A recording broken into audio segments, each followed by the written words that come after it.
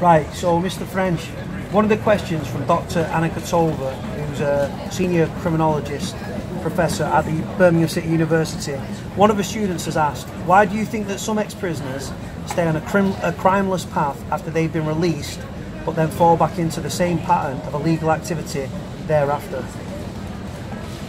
That's a very interesting question, and it's kind of very simple to answer.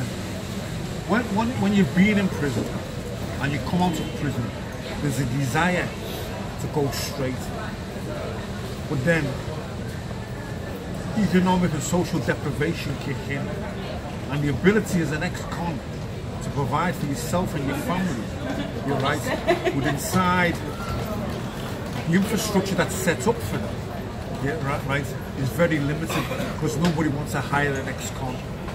So you find yourself in a situation of having no money, mountain debt, people relying on you, and you slip back into a crime, into a path of criminality.